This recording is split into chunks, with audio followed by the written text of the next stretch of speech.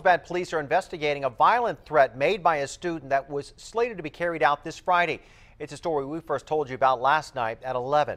10 News reporter Vanessa Van Hefty is live at Carlsbad High School with what the district is doing to reassure students. Vanessa.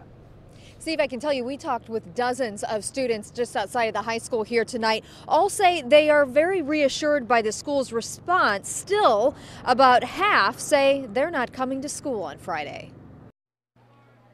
Friday is the start of Christmas break, but for many here it will be a day of fear instead of excitement. Well, I've heard that there is a mentally unstable sophomore, and he just wants to shoot up the school Friday. Last Friday morning, prior to the tragedy in Newtown, Carlsbad High School officials received information of a student planning to bring a gun to school on December 21st, this Friday. The district notified police and parents and immediately beefed up police patrols on campus. Due to privacy laws, the district is not identifying the student and will only say he has not been on campus since last Friday. A new statement posted on the district's website today says, "As your superintendent, I want to reassure our parents that schools, particularly our schools in Carlsbad, remain some of the safest places in America." Still, Julie Lombardo says she will give her daughter the choice to go to school on Friday. You know, first she was like, I'm not going to go to school. I don't want to have anything to do with it.